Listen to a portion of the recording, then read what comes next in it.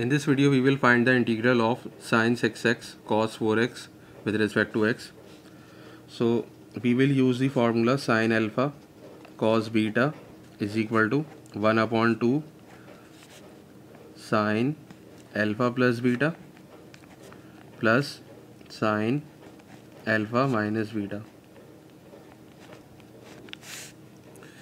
Now we can see that here we have sin 6x in place of this alpha, and in place of beta we have 4x. So we can put 6x in place of this alpha and 4x in place of this beta. Similarly, we can put 6x in place of this alpha and 4x in place of this beta. So we will apply this formula on sin 6x cos 4x. So we will get 1 upon 2 sin 6x plus 4x plus sin 6x minus 4x dx. Now after some simplification we have integral of 1 upon 2 sin 10x plus sin 2x dx.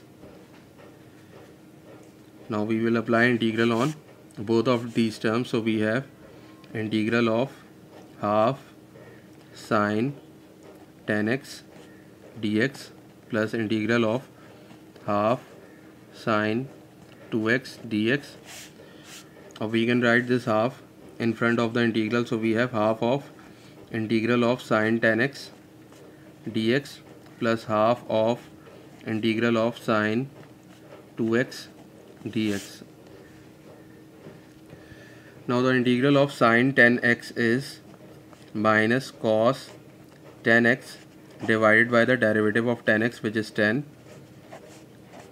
then half integral of sin 2x is minus cos 2x divided by the derivative of this 2x, which is 2. So we have minus cos 2x upon 2 plus c, where c is the constant of integration. Now after simplifying we have minus 1 upon 20 cos 10x minus 1 upon 4 cos 2x plus c. So the integral of sin 6x cos 4x is minus 1 upon 20 cos 10x minus 1 upon 4 cos 2x plus c, where c is the constant of integration.